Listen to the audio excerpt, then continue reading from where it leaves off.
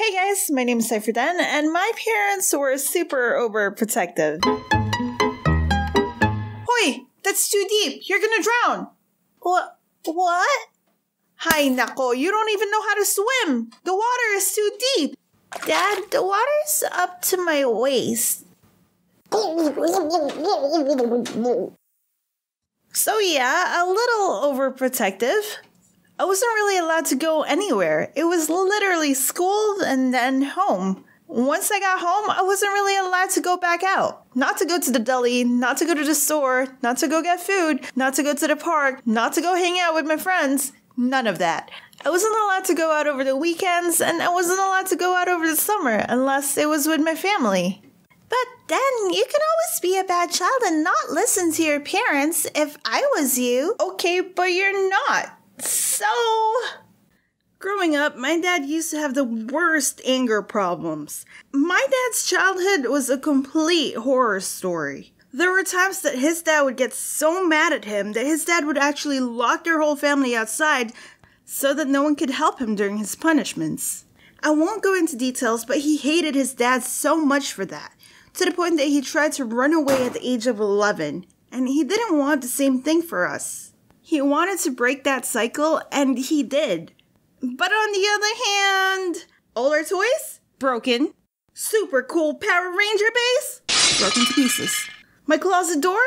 Broken with a big giant hole in it. Let's just say that every time my dad would get mad, he turns into Luke and destroys absolutely everything. We were safe, but everything we held dear had a high chance of not working anymore. And my mama, on the other hand, if I pissed her off, well, she kind of just stopped talking to me for a couple weeks. This one time, she kind of just gave me the silent treatment for 3 whole weeks. I don't know, man. I don't even remember what I was in trouble for.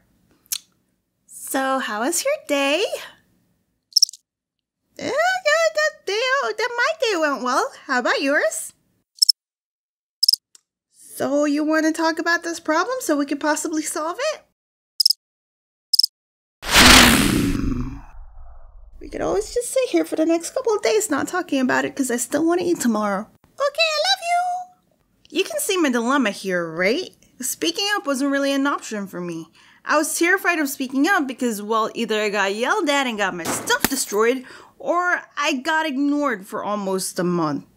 Bless the Lord Shrek Almighty that we're on better terms now that I moved out. But yeah, my not yet developed teenage brain was in mental warfare all the time. And as you can imagine, I got bored a lot. I tried to rebel a lot. And by rebel, I mean changing how I looked drastically, even though my parents were completely against it, because it was one of the few things I was able to control in my life. I dyed my hair all the time. I pierced my own ears every time I got in an argument with my parents. Kids, please don't do that at home. I was a rebellious teenager that didn't know any better. If you want to get your ears pierced, do it with a professional and not in your bathroom with a random needle, because that hurts. And boys were out of the question. My dad had this whole no boyfriend until you're 50 rule, which meant no talking to boys or talking about boys. When I went to a school with almost 80% boys. But you know, I was a rebel, but not that much of a rebel, but a rebel. Like, not enough for me to get in trouble, but just enough to piss them off just by a little bit. And my laptop technically can't be broken for things that my dad doesn't know, right? That's what happens when you have super strict parents. You start sneaking off and doing things that you're not supposed to. Instead of saying, hey, I'm gonna go to the park close by our house, I go, hey, I have after school, therefore I will be home a little bit late. Meanwhile, I'm getting bubble tea and then hanging at a super ghetto park where there was a lot of gangs and shootings, and I hung out there all the time because I didn't know what that meant. Like, how was I supposed to know what local gang members looked like when I was stuck at home all the time? And my only friend was the homeless guy that kept peeing on my window. What? Yeah? I don't know. And by the end of high school, Georgie, my high school crush, ended up asking me out. But here's the thing. It was technically summer break at this point, and I still wasn't allowed to go out unless I was with my parents, so there was a tiny little big kind of gigantic problem here. So I had to ask my mom if I could finally go out over the summer. The previous year, I asked my mom if I could go out once over the summer because one of my friends were leaving the country and I was never going to see them ever again. And guess what? My mom said no, and then she got mad at me and then ignored me for like a week. And then my friend got mad at me because supposedly I was being a terrible friend because I couldn't say bye.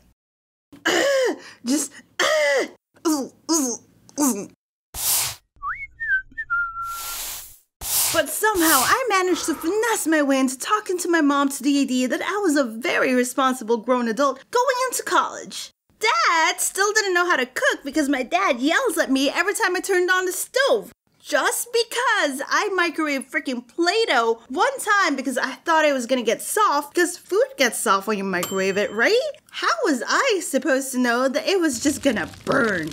So yeah, I never learned how to cook, but I know not to put Play-Doh in the microwave. But I've done pretty much everything they've asked for. Got accepted to an amazing college where I get slapped paint on canvas. Graduating with an amazing 3.6 average, as long as we don't talk about chemistry and physics because I fell asleep in that class. And by the sweet blessings of sweet baby Shrek Almighty, I was somehow allowed to see Georgie once a week. My mom didn't necessarily care if I had a boyfriend as long as I didn't tell my dad about it, so I don't die. Granted, I had to be home at 5 p.m. and at 5 p.m. on the dot, I had to text my mom that I was home or else I wouldn't be able to go out the following week. I don't know if you guys understand what hanging out until 5 p.m. means, but by 4 p.m., I would be running for my dear life as if a demogorgon was after me, just trying to get home. And if those trains were even a little late, ooh, we're late, we're gonna be late. This is it, boys, I'm gonna die. My dad's gonna kill me. It's gonna be okay, you could just text them. Do you know who my parents are? Stand clear of the closing doors, please. Oh, look, we're here. So 3 months into our lovely relationship was my 18th and my sister's 13th birthday. Okay, we have the same birthday, we're both named Denise, but no, we're not twins. A couple of days before our birthday, we were going to have a tiny little picnic at Central Park, and I wanted my dad and my family to finally get to know and meet George. Because if he met Georgie, maybe, just maybe, I can see him a little bit more often. Maybe he can drop by over the weekend. My family should know who I'm seeing, right? Georgie was so nervous, but he met everyone just fine. Everything was going well until that train ride to Central Park. My dad was giving George the death stare for a good hour. Hated his guts completely, just complete and utter anger towards this poor guy that he didn't even know. He was straight up shooting daggers through his eyeballs like pew pew pew pew. My dad isn't really the stereotypical dad-looking kind of dads. He's more so muscles, tattoos, piercings, leather jackets, boots, and sunglasses indoors kind of dad. Growing up, quality time with my dad was sparring until I cried and fought back and teaching me how to punch walls until my knuckles were broken in.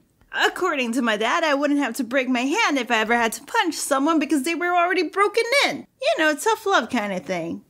In all honesty, I had no idea if my dad was just gonna pull out a katana out of his pocket, or some kunais, or a ninja star. You'd think this is a joke, but he has a couple of them just chilling at home.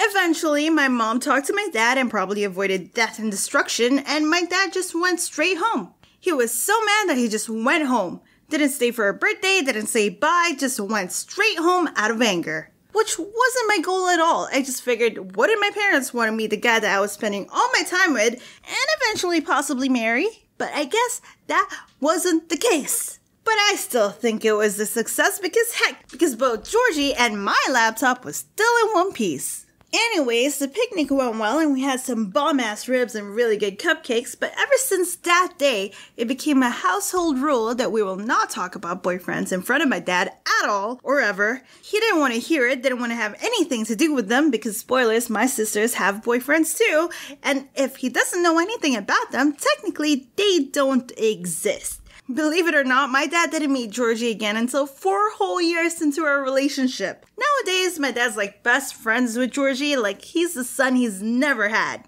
Georgie ended up teaching me a lot of things, like bagels, Philly cheesesteaks, halal food, delis, dog parks, the sun.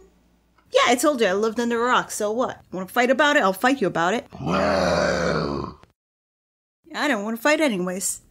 And I know my parents were tough and strict and sheltered me from the outside world, and it's because they care and love me. But this baby bird wanted to see the outside world, and eventually I had to leave the nest. And when I jumped out of that nest, I'ma be real, I didn't know how to flap my wings. I went straight down and face planted on the ground. I think I was in the nest for too long and I was a stupid bird that didn't know how to fly. So I had to waddle wherever my destination led me. I legit burned my rice the whole first week of moving out, and I couldn't call my parents to ask how to cook rice because you guessed it, they got mad at me and they stopped talking to me for like a month.